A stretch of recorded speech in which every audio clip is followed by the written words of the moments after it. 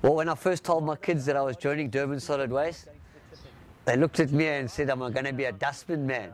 Today, when they look at me and what I'm doing and how much they're learning about what their father is heading up, they only come with pride and passion, and they often come to my project. Mark Wright is working on the frontier of green technology, creating electricity from trash at dumps around the South African city of Durban.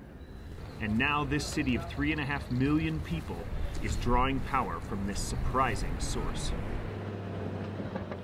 Bosasa Road landfill is probably one of the largest landfills in southern Africa. We take approximately 4,000 tons of waste per day, and a high portion of that is biodegradable waste. On that basis, the landfill gas extraction system was implemented. For most people, dumps are a smelly necessity to modern living, but it's this gas, this smell, that contains methane. In our case, we actively extract the landfill gas through an extraction system in the landfill and take it down to the gas compound, where we then use it as a fuel through the engines, which generate the electricity and put back into the electricity grid. Long perforated pipes are laid in vast trenches and then covered.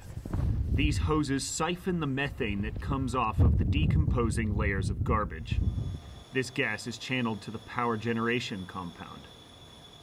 108 cubic meters of gas an hour comes from each well, and foreign experts who visit the project are amazed at what this third world city has accomplished. Here we are in the brain center of the whole project, and here we have the computer, which shows a very simple process that takes place. The extraction of the landfill gas diverted to the gas engines. The methane is used as the fuel to turn the engine, which generates the electricity and put back into the electricity grid. With the system that we've got here now and the current rate of gas extraction, we are currently generating enough power to supply about 5,000 to 6,000 low-cost houses.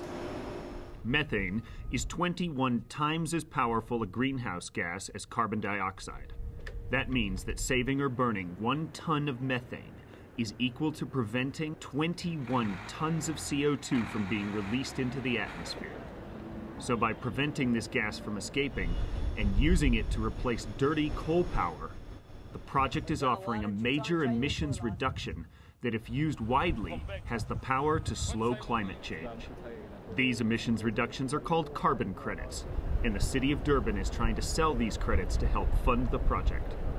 A developing country like South Africa is reliant on carbon trading to fund a project of this nature. A project of this nature, just on the electricity sales, due to the low cost of electricity, would not be financially feasible.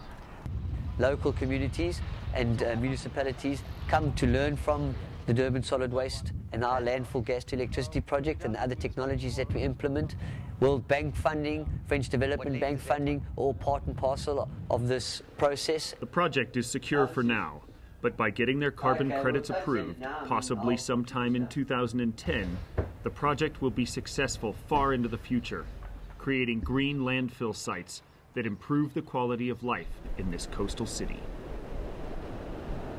I think in any project like this, passion plays a massive role, and you have to be passionate about what you're doing in terms of saving the environment in any small way that you can.